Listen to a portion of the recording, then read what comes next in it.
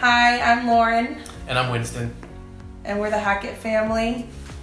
So, many of you out there are probably wondering what would motivate someone to be a foster family, and honestly, the answer is kind of simple for us. From an early age, we both had the desire to help people, and we always had it in our heart that we either wanted to adopt or foster. And we see it as a very good way to give back to those kids that don't necessarily have a loving family to be in, or at least not at the moment. So it's kind of a journey that we both chose together and actually brought us together as a couple. I would say for myself, being a high school teacher, one of the things I discovered about myself in my journey teaching was that I have, I guess you could say, an uncanny ability to build rapport with people of that particular age group. It's really not hard, in my opinion. It's just, a lot of it's not taking a condescending tone, being available to be like an open ear or a shoulder for them to cry for. And I think, honestly, being that we, decide to foster teenagers, that comes in handy a lot, because they feel that they can be honest and open with me, and that there won't be, or us in general, not just me, and that there won't be automatic consequences just because they were honest about a feeling or something they might have done, because it shouldn't have to be like that. I mean, open communication is probably one of the most key things in a foster and child relationship, and I think that on my part at least, helps a lot. I'd say the skill that I kind of brought into it was just being fun and calm.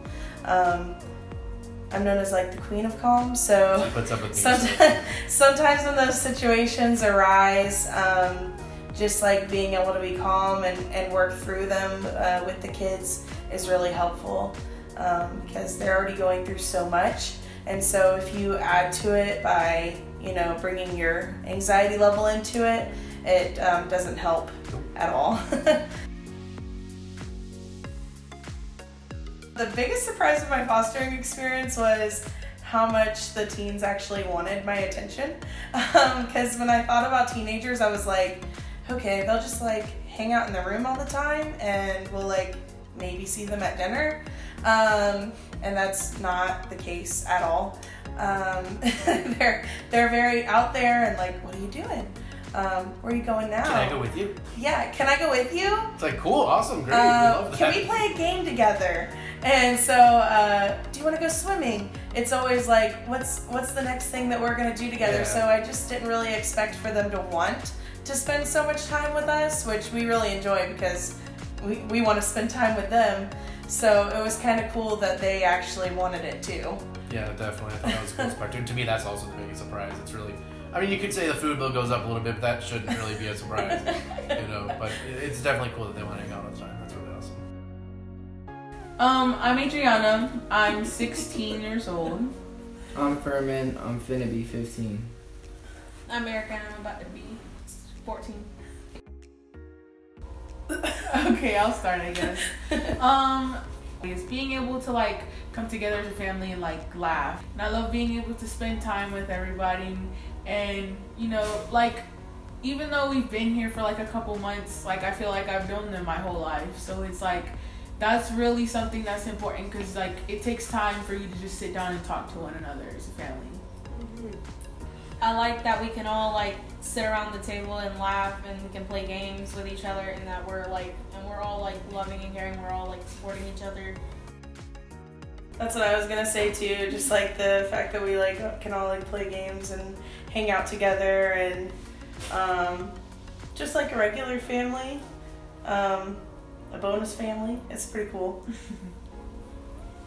I'll start again. I think that really what makes a good foster home is that communication is a big part. Like, you have to be able to communicate with one another, and not everybody's gonna just know everybody just based on their cover. Like, it's not like that. Like, people have gone through a lot, and it takes time for you to communicate with them and speak with them and understand where they're coming from, and not putting as much pressure and making it worse. Like, you just be there, support them, talk to them, make them laugh. Like, that's really a big key. Like trust, like, because kids, like, they're built on trust, because sometimes people can hurt them so much that they really don't know who to trust. So you like build that up with them by like communicating with them and talking to them and stuff like that.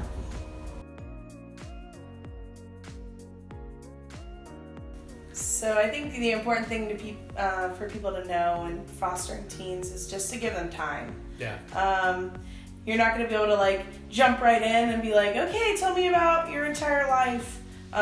Let them tell you. Yeah. In a little bit of pieces. We every day I feel like I learn something new about them and their story, and they will be open to tell you, but they have to develop that trust with you first. Absolutely. And so just give them the time to get to know you, maybe share some of your story, and then allow them to do it in their own timing. Because when you give them that time, they're going to be more open, they're going to share a lot more with you, and it'll be a lot helpful when trying to communicate with them. It's not scary.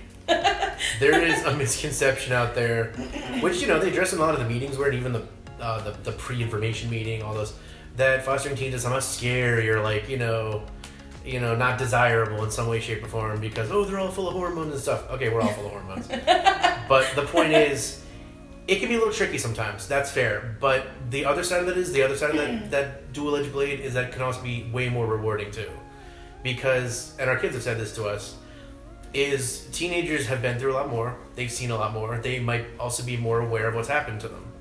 And for that reason, it can be hard to crack that shell because, any of us will put on a protective shell. It's just, it's natural. But when you're able to kind of break that down and actually have like a heart-to-heart, a real communication, that replaces the joy of a million other things. And yeah, little kids are great too, that's fine, but it's unfortunate that a lot of teenagers get overlooked, and I'm just here to tell you that it is not scary. It's actually very rewarding.